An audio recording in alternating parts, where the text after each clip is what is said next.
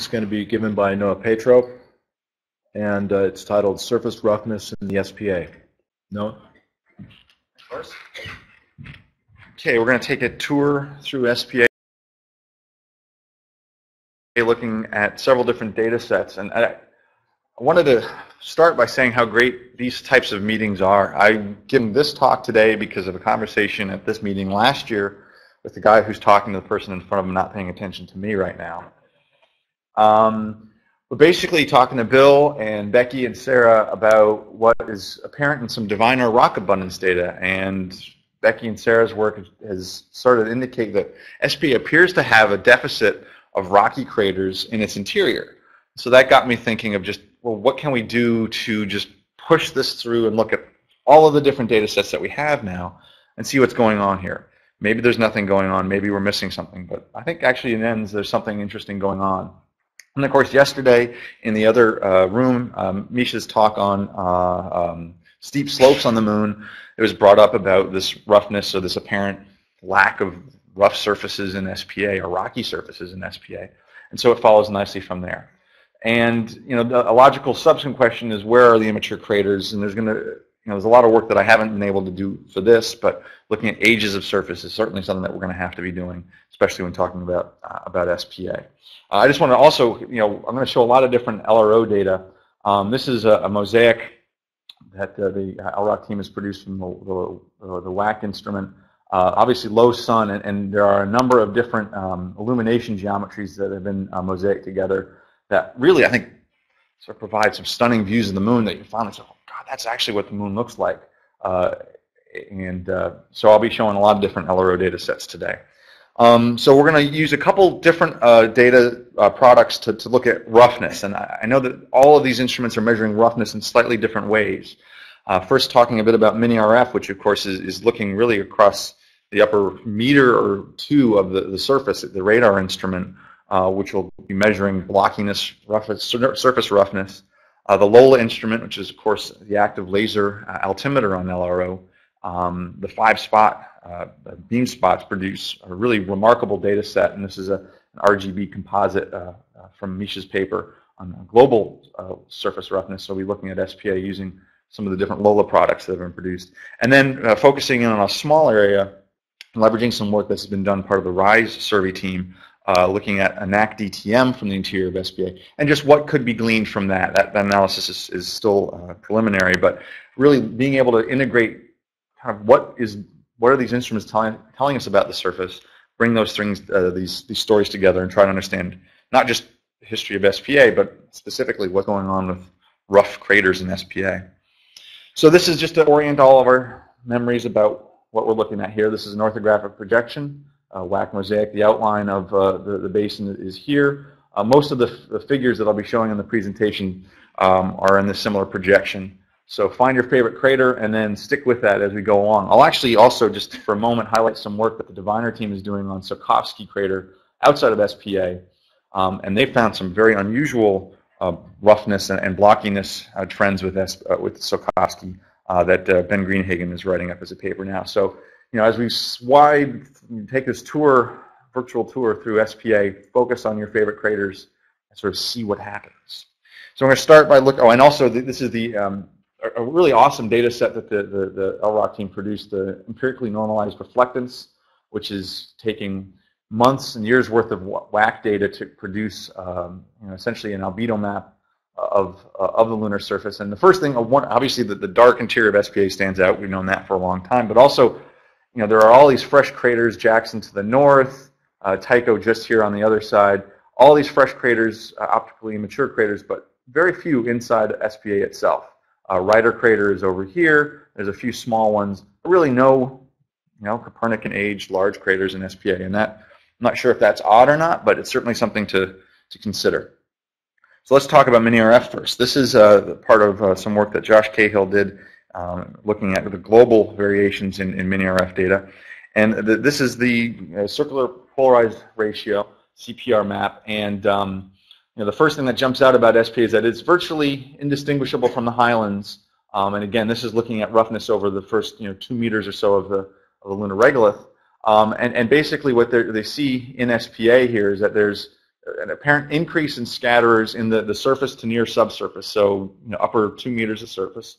There must be centimeter or meter-sized cobble scales within the regolith. But of course, as we said before, other roughness scales will tell us what's actually happening at the surface. So this first constraint is telling us that the upper few meters of the regolith within SPA is similar to maybe the northern, the feldspathic highlands here, and is generally, quote, rough. It's also somewhat similar to what we see, and you just barely see it here, to what we see in Oriental on the limb of this view here. Another product that the NESF produces is this M-chi deconvolution, which basically pulls out some of the scattering properties of the surface. A slightly different projection, but here, SPA is still in here. And again, you'll notice that SPA is virtually indistinguishable from the feldspathic highlands. However, it is different from what we see here in Oriental. There is a distinction in this deconvolution. Because SPA, the interior of the basin, appears to largely be, quote, blue in color, it suggests that, again, that we have a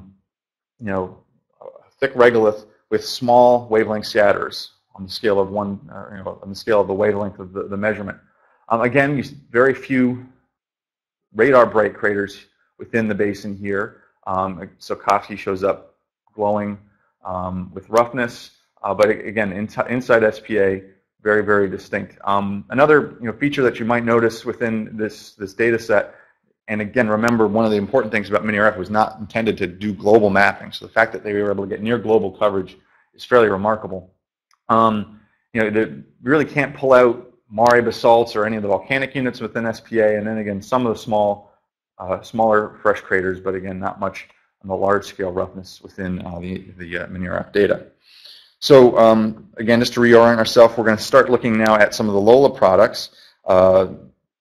This is the 5-spot scale roughness map from LOLA. This was presented at LPSC this past year by Greg Newman, and he was looking at specifically using LOLA to identify small fresh craters. And you can see some of the, this is Ryder Crater again, some very small fresh craters. Notice the interiors of some craters are at least rough at the 5-spot scale in LOLA's seeing. We've got Finson and Alder here. Antoniadi shows up very, very, the rim of Antoniadi shows up very, very rough to LOLA, and DeForest Crater here.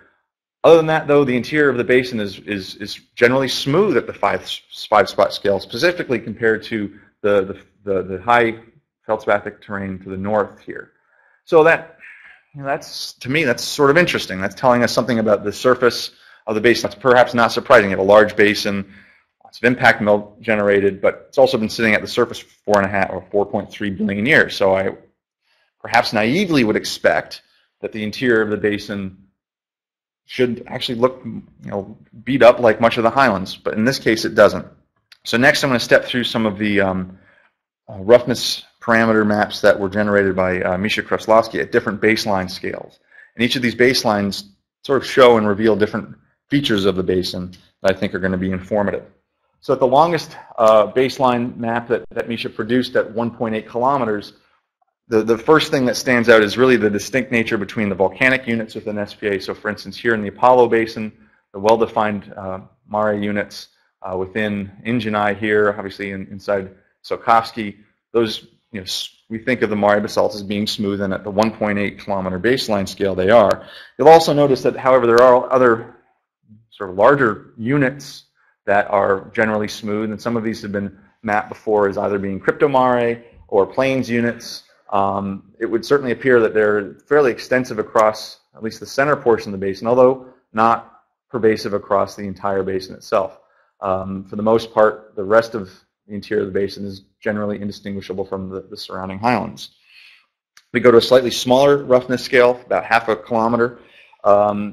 Here's where you can start seeing the effects of some of the younger craters. Again, Finson here appears to be fairly rough on its interior and somewhat in its exterior. The very smooth Mare basalts are again apparent, whereas most of the other smooth units that we saw in the previous baseline seem to start disappearing into the background. Again, though, much of the interior is similar to what we see in the surrounding highlands. Now, at the final baseline scale, this is a map sort of similar to what was in the figure that that Greg Newman produced, the interior of the basin now appears to be fairly smooth at this 115-meter baseline, and several young, or at least rough or bright craters are very apparent. You also see that some of the rays coming either from Jackson or other Copernican age craters show up very clearly. The Schrodinger Basin certainly has a distinct roughness characteristic relative to the interior of SPA. And at this scale, it does appear to be, again, distinct from what we see going on in the highlands. So at least at the shorter baselines, SPA does stand out very much compared to sort of what we think as being the rougher highlands units. If we combine all these things together into an RGB composite, it starts bringing out, again, we can sort of delineate different features. And in the stretch, it doesn't maybe appear so great on the screen here, but those smooth units that I claimed are either volcanic units or plains units, they appear as dark here. In general, the interior of the basin does stand out, and we have this one crater Finson here that does appear to be at least rough at the Lola scales. If you'll recall for a moment, the WAC empirical mosaic, sort of high sun view across the whole surface, Finson, these craters did not appear to be immature at all. These are probably Aristotelian age craters. Certainly getting good crater counts of the floors of these craters would help determine or at least their relative age. But we just don't see that there are many young, fresh craters within the basin, even though there are some that are fairly at least rough at the surface. Now it's time for the joke slide. This is a very beautiful map, and I look at these amazing products that the LRO team produces. I think that these are just sort of amazing paintings. These are works of art with happy little mistakes in them. And every mistake, there's no mistakes, just happy accidents. But at any rate, now I want to dig a little deeper in to go and look at one area in particular, and based on Dan Moriarty's upcoming talk, I want to set that up a little bit here. We're going to talk a little bit about what's going on in an area near Mayfic Mound, and this brings in some of the work with RISE. Based on some of the field experiments that they've been doing out at the 1974 flow in Hawaii, using a terrestrial LiDAR scanner to get very high resolution point cloud topographic data. I asked Patrick Welly, who's a postdoc at Goddard, well, could you do what use the same analytical techniques you use for this field analysis and apply that to the NAC DTMs, which are about the 2-meter scale? Now this is very preliminary work, but what Patrick does is basically look at a 6-meter area and calculate the roughness from a point cloud across these 2-meter box grids. And so what he does is then produce a standard deviation of the residuals across these points to generate a map of roughness. Now this is, again, not going to be a Bob Ross style artistic interpretation. This is the NAC view at 2 meters per pixel, and this is this interpolated map of roughness. Some things are starting to peer out in here. You get the very small craters do appear, quote, rough at the 2-meter or 6-meter scale. But in the red areas are places that are fairly smooth. So for instance, the smooth plains are high in homogeneity, they're red. I think what we have to do is look at larger areas in different areas. This particular NAC DTM is of the BABA exterior ejected blanket. And I think one of the things that we need to do is, first of all, request more NAC targets, and then just promote for a moment the SPA focus group meeting this afternoon, where we'll talk about specific targets for future LROC observations. And just to tie it all together a little bit, this is views of the Schiller-Shikard area and our friend SPA here. And I want to focus on the area again right around where I was looking with the NAC DTM, just outside of Baba Crater here. And again, we see these smooth areas. This is at that short baseline roughness scale. And you have these very smooth areas, some of which are likely to be either cryptomari or plains units. And just on a very simple comparison, what we see in Schiller-Shikard, the well-known cryptomari, is that, again, in the same baseline, they appear smooth. So I would posit that there are extensive cryptomari deposits within SPA that haven't been mapped yet, haven't been identified.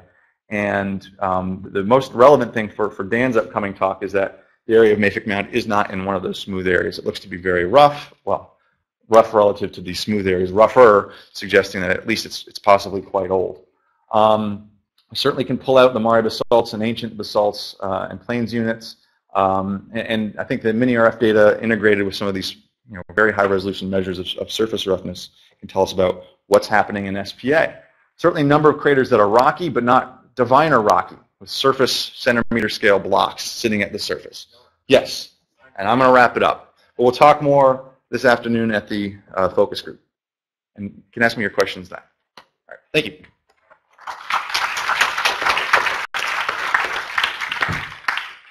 Sorry there's no time for questions, but there is a special session over lunchtime to talk about SPA.